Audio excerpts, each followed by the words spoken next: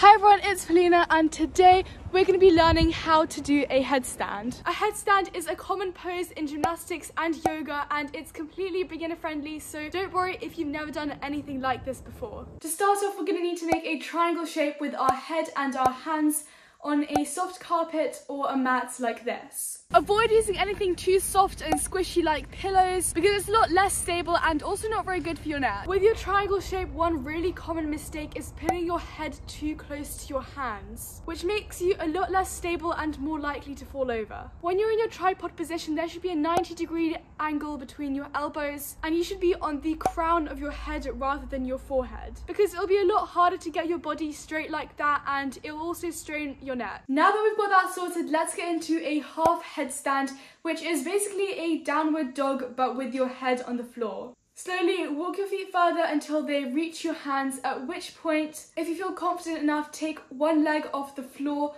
and place your knee on your tricep like this. The closer to your elbow your knee is, the easier it is to balance. After you feel comfortable doing that, try the same thing on the other knee so your hands and your head are the only things touching the ground. Now try and engage your core muscles and one at a time lift your leg off your tricep to meet the other knee. Once you feel you have enough strength and balance, lift both knees off your triceps and hold them close to your body. Keep practicing this pose for as long as you feel you need to.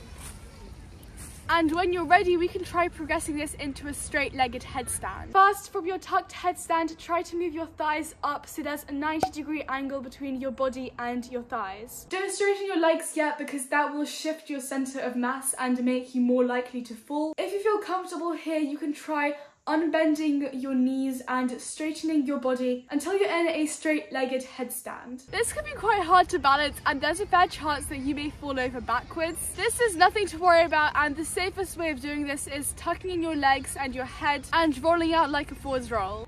Doing a headstand requires core strength as well as strength in your arms. To work on this, you can do planks either on your elbows or your hands, toe taps, crunches or press-ups.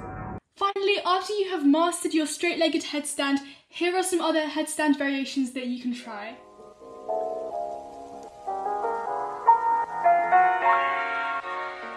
I really hope this video has helped you guys get your headstand. If you liked it and you want to see more gymnastics and tumbling related content, then feel free to subscribe to my channel down below, and you can also follow me on Instagram and TikTok, linked in the description. See you next week. Bye!